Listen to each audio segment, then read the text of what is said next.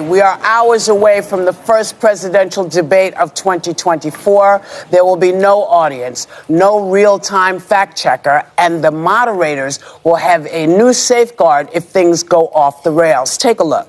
If we go behind the podiums, you can see two green lights.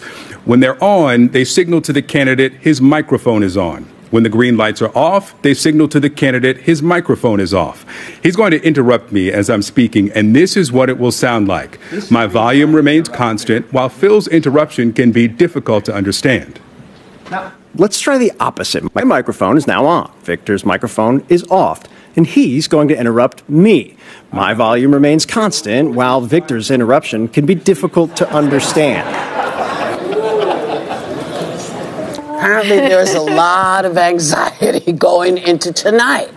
But, I mean, really, is there anything that could happen that would have a major impact on the election? And watch yourself, Joy, when you answer this. When you answer this question. Well, absolutely. This debate, it's for all Americans, but it's mainly for undecided voters. We know where we are in this.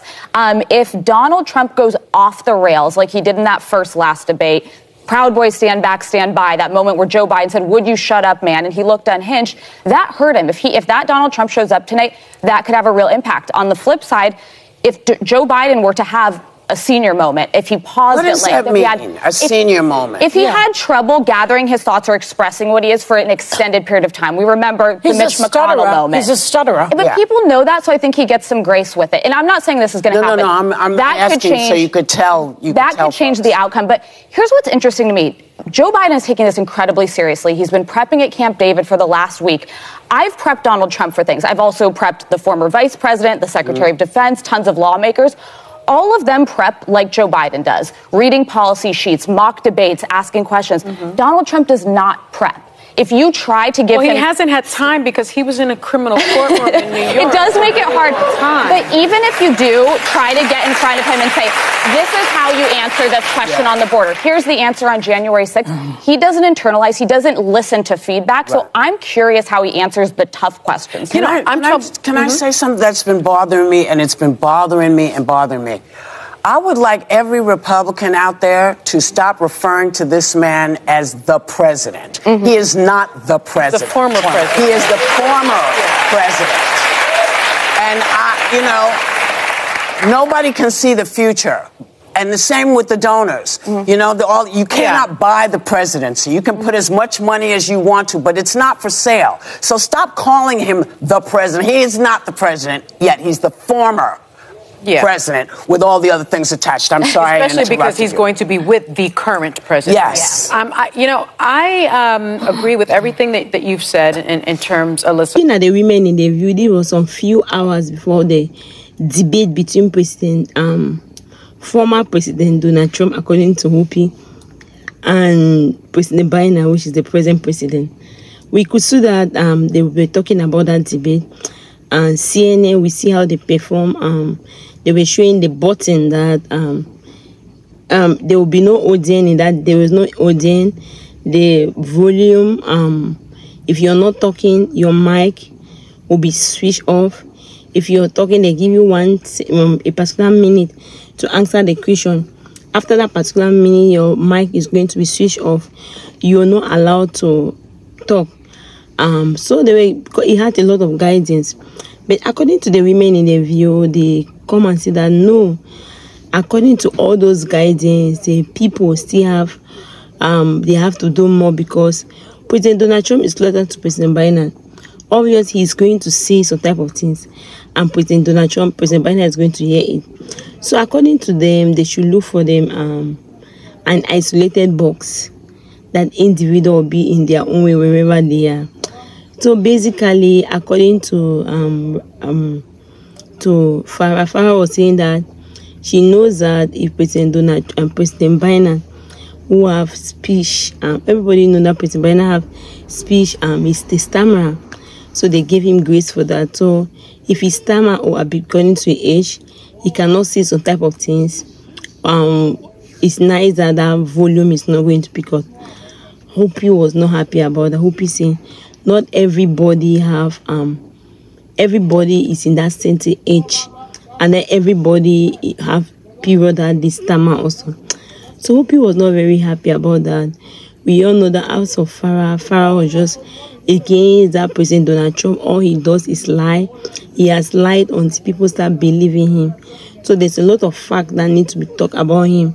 Because if people don't start saying those facts about him, other people are not even going to believe other people.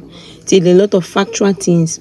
Everybody needs to come out and be talking about President Donald Trump, because just allowing President Donald Trump like that is going to be a very disastrous thing to do.